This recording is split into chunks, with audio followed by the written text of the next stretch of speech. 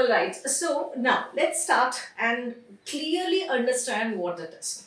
So according to CBSE board, for your upcoming 2023-24 examination, where it's going to get it will be conducted for two times a year, they've just given you 10 chapters, correct? Yes, we all have seen the sample paper which is released, additional sample paper also. Now, according to the prescribed syllabus of CBSE, how many chapters do we have? 10.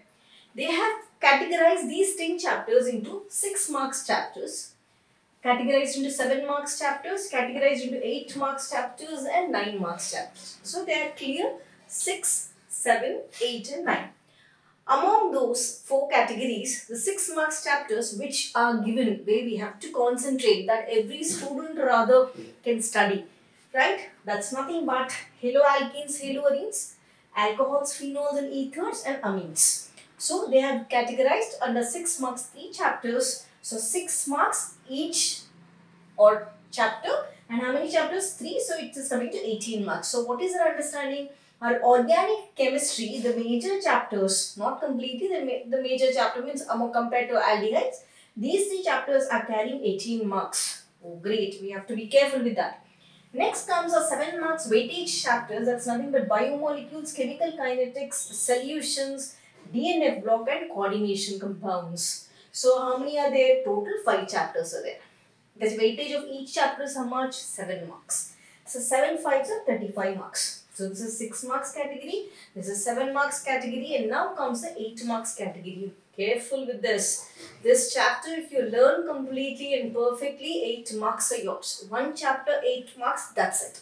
What is that chapter? That's nothing but aldehydes, ketones and acids. So aldehydes, ketones and acids chapter weightage is 8 marks and only one chapter, so 8 into 1, 8 marks. It's clear, I believe. I'll repeat once again once we finish this. The last 9 marks chapter is electrochemistry. Maximum numericals would come, reasoning questions would come. Nothing to worry, I am there. No, I'll clear. I'll give you each and every line of NCERT explanation, which I did, and I'll be doing it in a different way now. 9 marks chapter is electrochemistry. That's 9 into 1. That is 9 marks. Let us again recollect, or if I have to tell you again, re-understand what we said. Basically, the grade 12th chemistry board examination, we have only 10 chapters which we will be writing from the upcoming February month, where we have total of 3 chapters which are coming under 6 marks. Total of 18 marks are covered. Next, there are 5 chapters which are coming under 7 marks category, where we have 35 marks covered, maximum weightage, where I can get through or pass the exam also. Next is 8 marks chapter, only one chapter if I study, 8 marks, solid 8 marks I can get. Next comes your 9 marks chapter, 9 marks, oh wonderful, aa jayenge. We'll practice it and do it in such a way that sab kuch aa jayega. Yes, so together, put together, 18 plus 35 plus 8 plus 9 is 70 marks paper. This is our struggle. When are we going to start? We are going to start on December 1st. Let's see how we are going to go, and I'll tell you in the whole paper where and which type of questions they're going to ask you, where we have to concentrate, how we are going to. Let's go to the next topic and understand clearly. 6 marks, 7 marks, 8 marks and 9 marks. Total, the maximum weightage is 6 marks chapters, this one. Next, maximum weightage is electrochemistry, then comes aldehydes, then comes this. Let's go to the next topic now.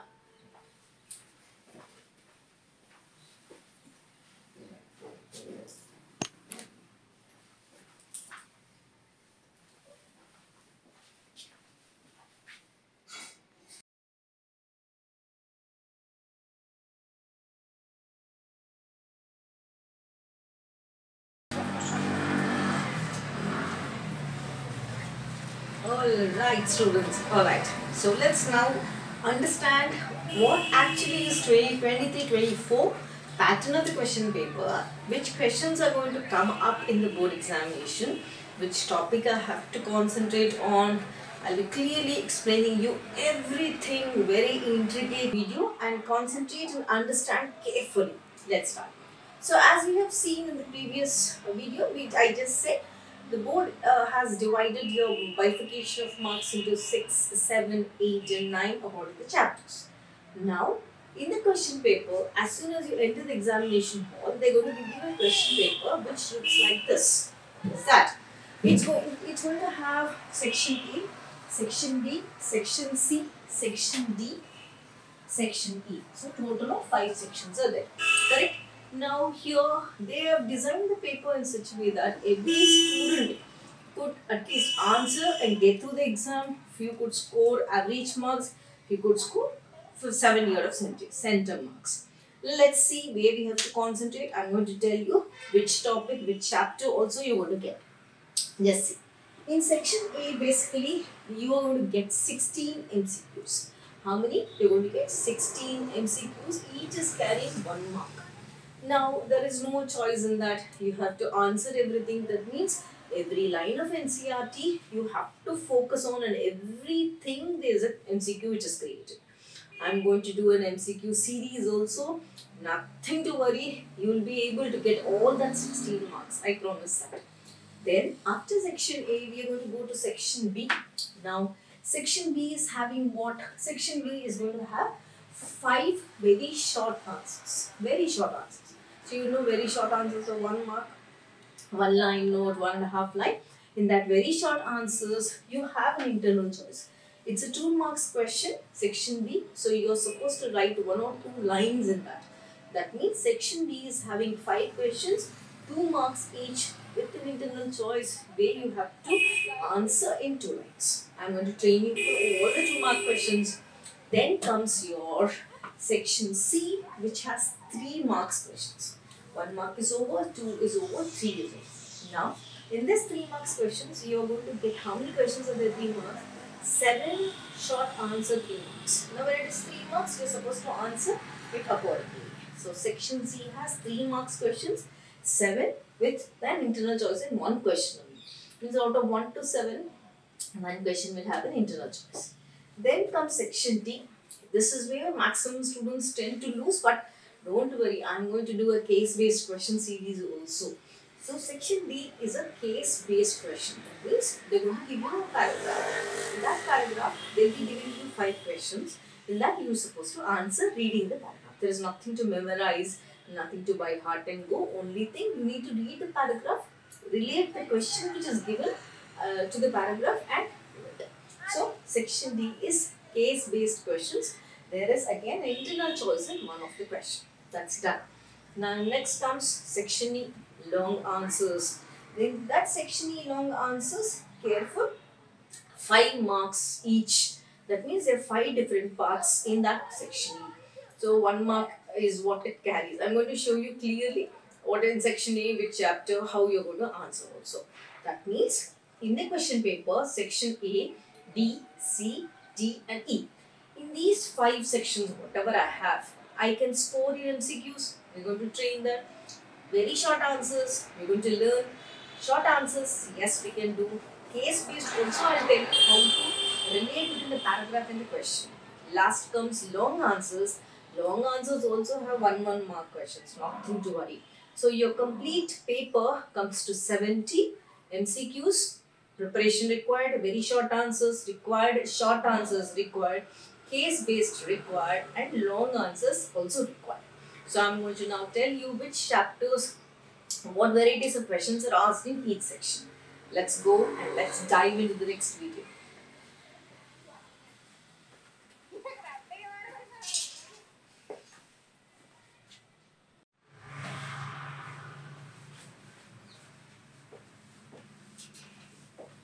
Alright, now we have already discussed in a question paper, we have 5 varieties of questions. That's nothing but MCQs. I need to concentrate.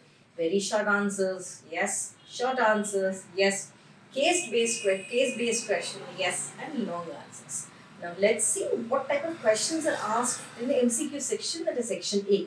So when we go through these MCQs, remember students, as I said, there are 16 MCQs without choice. So each is carrying 1 mark. Correct? This is where we have to concentrate.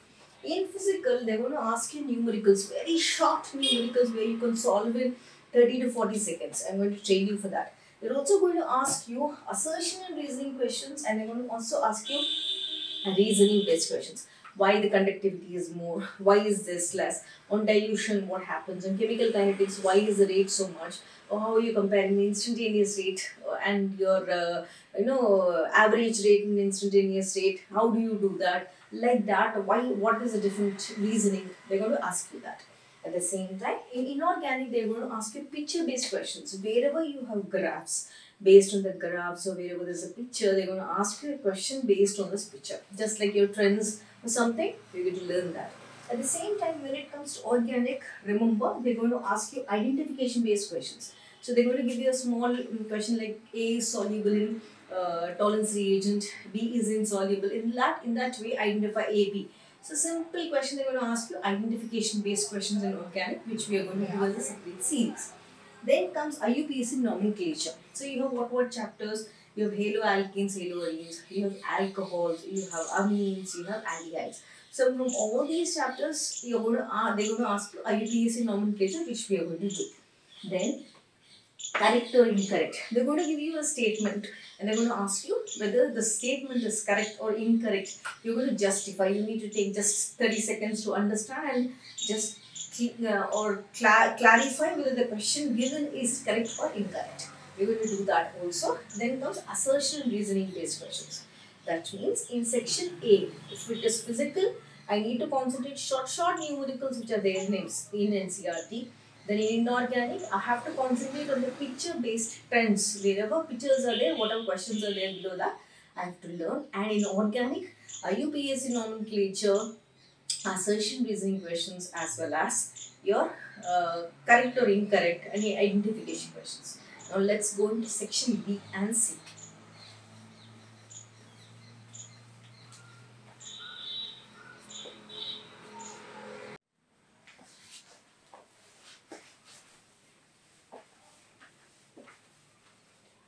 Alright, now let's see, section A is done, let's go with section B, section C, section D and section E. Now, as you know students, we have physical, inorganic and organic. So, in section B, as I said, important, we know the bifurcation, it's a 2 marks question, so the normal numerical. As you see, section B, C, D and E. So, D is your case-based questions. That means in physical, B, C and E completely numericals is what they're going to ask. So don't sit and by heart the definitions, don't sit and by heart the figures, not record. Physical only numericals is what they're going to ask you. Certain things like trends or account for the following or increasing order, why is this one, reasoning questions will be asked in MCQs only. Next, when we see section B, when we see section C, when we see section E, just check. In inorganic, trends is where they're concentrating more. We are going to study trends. All the trends, whether it is in D and F block and in P block is not there. So D and F block elements, we're going to study each and every trend as a video. Okay, so concentrate on that. So coordination compounds, as the chapter is important, we're going to study the isomerism and we're also going to study the IUPAC nomenclature, very important. Bridging ligands we're going to learn. Everything monodentate, bidentate, we're going to learn the IUPAC nomenclature. So concentrate as the topic is written. Then comes organic, whether it is section B, section C or section E, careful. Trends like melting point, boiling point, solubility, then reactivity orders. They're going to ask you why it is like that. Nucleophilic addition reactions, why it is like this. They're going to give you 2 different compounds and ask you to compare, right? And then conversions. So in organic, conversions are important. So conversions are coming under where? They're coming under section B, 2 marks questions. Even if you don't practice more conversions also, no problem. You will not lose much mark. But we will practice it. Then comes section C. They're going to ask you IUPAC nomenclature, named reactions, very important. Mechanisms, there are 5 mechanisms, organic mechanisms that they're going to ask you there in section C. And identification based questions. As I said, A, B, C, identify A, B, C like that. We are going to do identification based questions separately. Then comes your section E. Section E, organic, same. Identification based questions are very, very important. I'll be doing a separate video for that. Then account for the following also goes in section E, 1 mark questions. Account for the following, why the acetophenone compared to the other one, why is it less, why is it more reactive, like that. Or is it responding to the particular reagent? We are going to do all that. So that means section B, section C and section E. Wherever I am studying physical numericals, I have to concentrate. Rule number 1. Inorganic trends, I need to concentrate. Rule number 2. Organic IUPAC nomenclature, account for the following, and the reasoning questions. That I need to concentrate more on that. Yes. Then comes your section D, that is a case-based question. Case-based questions, if I have to tell you, it may come from any part of the textbook. So we are going to drill the NCERT. We are going to see this paragraph, how it's going to come.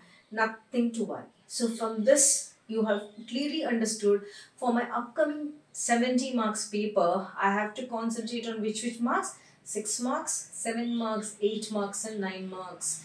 Yes, chapters. Don't worry, students. I'll be doing separate videos for what MCQ series will go, case based will go, very short answers will go, short answers will go, then your numericals will go.